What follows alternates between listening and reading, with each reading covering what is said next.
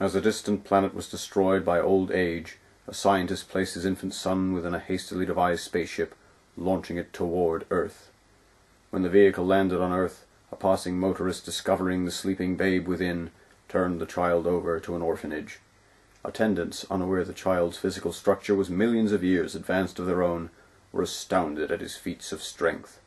When maturity was reached, he discovered he could easily leap 1/8 of a mile, hurdle a 20-story building, raise tremendous weights, run faster than an express train, and that nothing less than a bursting shell could penetrate his skin.